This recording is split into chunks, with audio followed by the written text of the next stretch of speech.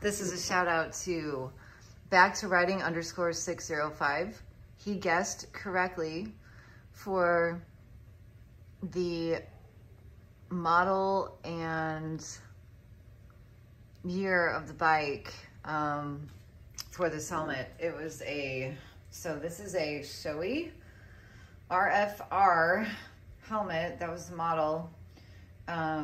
Suzuki actually had these branded under the branding name of Suzuki as a CX-2, but actually the CX-2 would be the visor. This is actually an RF-R. So he guessed correctly, and this was built or produced in 1999, and that was for the GSXR 750. So way to go, back to riding underscore 605. Awesome, you guessed correctly.